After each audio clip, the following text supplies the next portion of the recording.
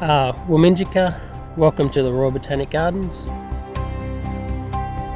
The Aboriginal Heritage Walk is a really good opportunity for our visitors to learn about the local Indigenous culture. Also a good way to learn about the different plants, the different trees, the landscape, to learn about how Bunurong people and the Wurundjeri people live within the areas and use those resources for food, for fibres, for medicine, for healing.